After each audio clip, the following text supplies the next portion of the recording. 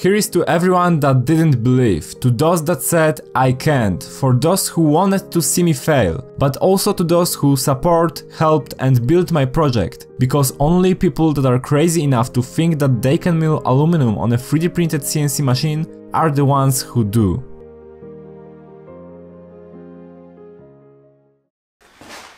Finally, it's time to try to mill aluminum on a 3D printed DIY Dremel CNC. I know it took me a lot of time to get to this point, but I had to get used to using this machine and prepare myself mentally, because milling aluminum on a 3D printed CNC is really not a simple thing. I also faced some problems with such a simple thing as buying aluminum here in Poland, because most of the companies even didn't reply to my email, and when they did, they were like, we are not selling to individuals, so sorry. I finally managed to find someone that sells aluminum for quite a decent price. Here I have a few plates, so today we are going to try to mill aluminum on a 3D printed DIY Dremel CNC, but before that, let me share with you some news and updates on this project.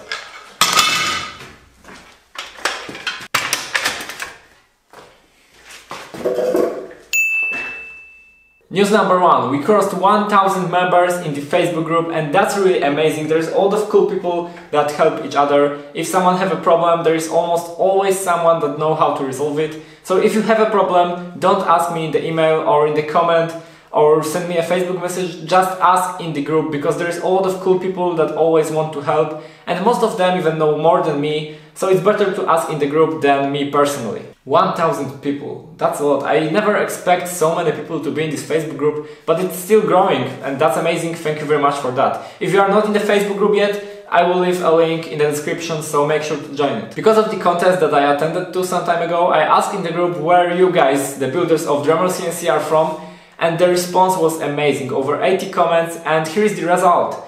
We are all over the world, like literally, except one continent, Antarctica, and I don't really expect anyone from Antarctica to build Dremel CNC, but if you are from Antarctica and you are watching this video, please build this machine, because I want to put a mark on Antarctica too, and I want this machine to be on each continent. Thank you very much. As I said, I attended the contest in Katowice some time ago. It was a really great event organized by Festival of Science. Didn't want anything there, but meet a lot of amazing people. We had some great talks, some even recognized my project from the internet. It was a really great event, and hopefully I will be there next year. That's it for Dremel CNC news, and now let's get to milling. Here I have different sizes of aluminum sheets. Those are scrap pieces that someone sells online really cheap. That's a great way to buy inexpensive material so that you can learn how to mill aluminum on the budget.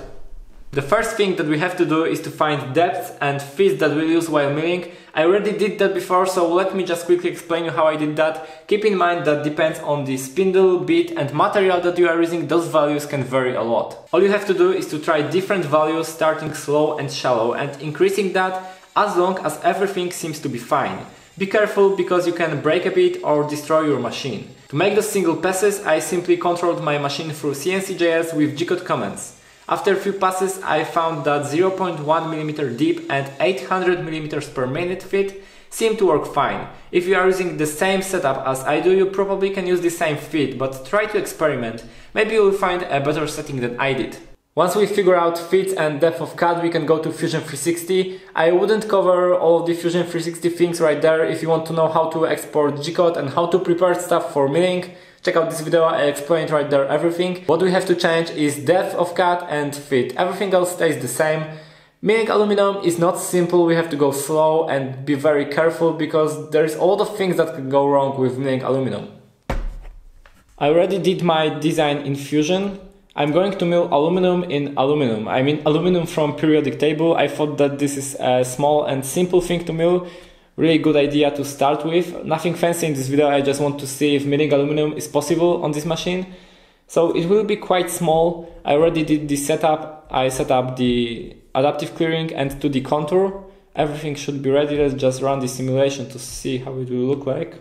I decided to try to mill 0.2 mm deep on each pass and feed rate of I think 400 mm per minute. I'm not sure what to expect. Maybe it wouldn't work, but I hope it will. So let's put the material on the table and start milling. I should also mention the bit that I'm going to use. And just like with the plexiglass, I'm going to use a single foot end mill. I will put a link in the description to it. That's how it looks like. There is just a single flute that cuts.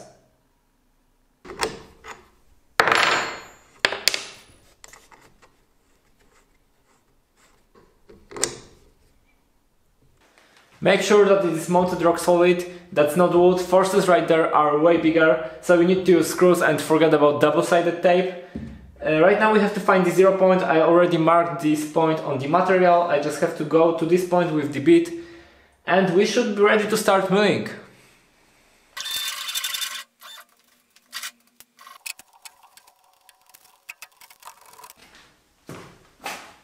As always, safety is #1 priority, so remember about safety glasses and ears protection. Are you ready? I'm not, but I really want to do this, so let's start!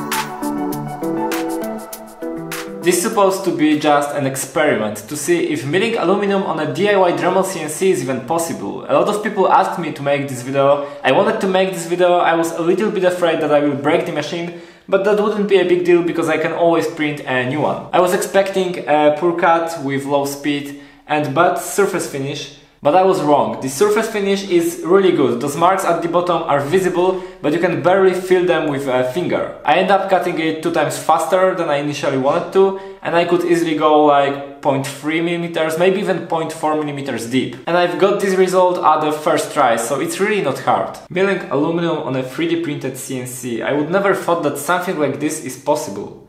But it is, and you can do it yourself for about $300. That's the cost of building this machine. In my next video I wanted to replace the Dremel with 400 watt spindle, but Dremel works so well with aluminum that I think I will play a little bit more with it, and I will try to make some injection molds in my next video, so make sure to subscribe to don't miss that. Thank you very much for watching, happy making, bye!